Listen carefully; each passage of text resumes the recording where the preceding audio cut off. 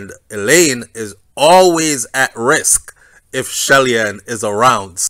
I'm not too big to admit. Remember when I said Elaine pulled up on Shelly-Ann and then passed her as if she can do this now at any time. It's like running against somebody that you know you can beat for sure, and you just pull up when you want to and just speed off when you want to, like Speedy Gonzalez or something. But no, this run today proves that it's not so.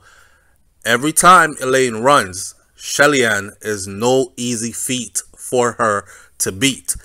I think they should have a broom in the they should have a broom in the middle of the Jamaican map, because in the middle of the Jamaican map and in the middle of the Jamaican flag. That should become their national symbol. I think they should start calling Jamaica the country that sweeps. Yes, that should be their motto. The country that sweeps. Because right now they are sweeping everybody. Let me remind you, Tokyo Olympics, sweep. Prefontaine Classics, sweep. Diamond League, Lausanne, sweep. Again, 1, 2, 3. This is the team to beat. Jamaica's 3 women's 100 meter from Tokyo 2020 Olympics, who swept then, were once again the protagonists at this Diamond League meet in Lausanne, Switzerland. But with the roles reversed, because guess what happened?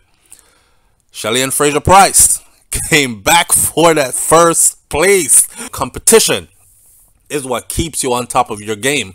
And she has the best competition in the world because she still has Elaine right there to fire her up and give her something to compete against. How can I ever, after this, forget Shericka Jackson? I forgot her name before, but I won't ever forget her name again. It's Shelly-Ann Fraser-Pryce. This race, first place. Elaine Thompson-Herah, second place. And, of course, Shericka Jackson in third to take it home again in a full sweep for Jamaica. Silver medalist Shelly-Ann Fraser-Pryce led the start on a windy night in the Olympic capital, breezing home in a personal best of 10.60 seconds, the third fastest time ever, to edge her compatriot and the Olympic champion Elaine Thompson-Herah at the line. Coming into this race, she was the silver medalist. Coming into this race, she was the person who was expected to come second, but it did not work out that way again. I hope everybody realizes that we are witnessing awesome history unfold right in front of us. Jamaicans, y'all are so great, y'all just compete against yourselves. That alone is greatness.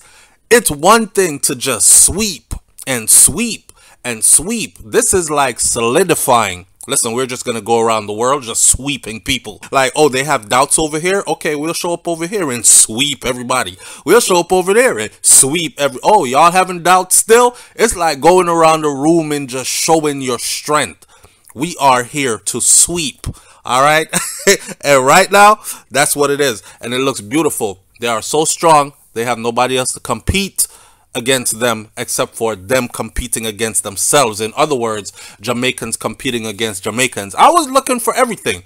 I'm still watching the body language. I'm still looking to see any form of things are not right behind the scenes, but they're really trying to hold it together in the public eye, and I'm definitely not seeing that. What I am definitely seeing, though, is Elaine did not like that at all, that Shelly-Ann won this one. And of course, she shouldn't. It is where her head is supposed to be. At this point, people are saying, look, Elaine is tired, bruh. You're talking about Tokyo, it was gold for her. Diamond League, gold and personal gold for her. And here she is again in Switzerland. And her legs she's on the circuit she's running. But guess what? I thought Diamond League was one event held on one day. I'm not afraid to say I didn't know that. So I learned today that she will have to go at the FloJo record in the Diamond League season. it's called. I thought Diamond League was one day, and it's not. It's a season. So there are multiple races, multiple times to prove yourself, and we'll see what happens next.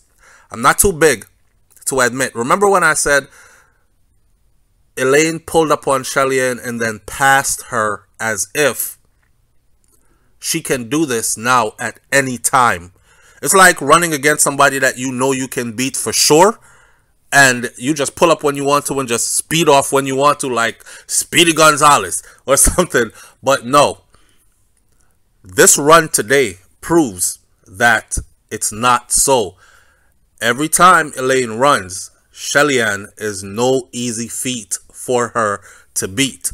And Elaine is always at risk if Shelly-Ann is around. So it's a beautiful competition, and I'm getting to like get used to their face now, as far as when they don't win first place, because these are super competitors. Okay, so when they don't win first place, it's natural to feel some type of way about it. What I did want to see and what I am seeing is the unity amongst them, and the Jamaican brand Jamaica right now is a blazing brand as we speak. It's a beautiful thing. Shericka Jackson, we love you. We thank you, because without you, it would probably be somebody else getting that place, and we couldn't be over here bragging and talking about we sweeping everybody. So you are just as important, sister girl, and man, we are so appreciative right now. Listen up, in the time of Corona, when everybody is feeling somewhat kind of out of place and down, and vaccines going around and this and that, wear your mask, social distance, take the vaccine, don't take the vaccine. It is good to get away from that for a minute. And these ladies right now are carrying us spirit-wise. This is spiritually uplifting, a beautiful thing to see these women out there doing their thing in such high regard. This is no easy feat. It's hard enough to win gold, but from the same country to dominate in a fashion where we are going around the world sweeping silver, gold, and bronze, or gold, silver, and bronze. This combination right here. And now, I'm not a religious person, but I do believe in a higher power, and I do believe that this is not just people working hard and things falling into place. This is people working hard, things falling into place, and divine order. This is how powerful this piece of history is that we are witnessing right now. To these Jamaican women, I tip my hat, and I look forward to see more greatness sometime soon. Leave your comments in the comment section below. Tell me what you think about this one, and I'll catch you on the next video. I'm out. Peace.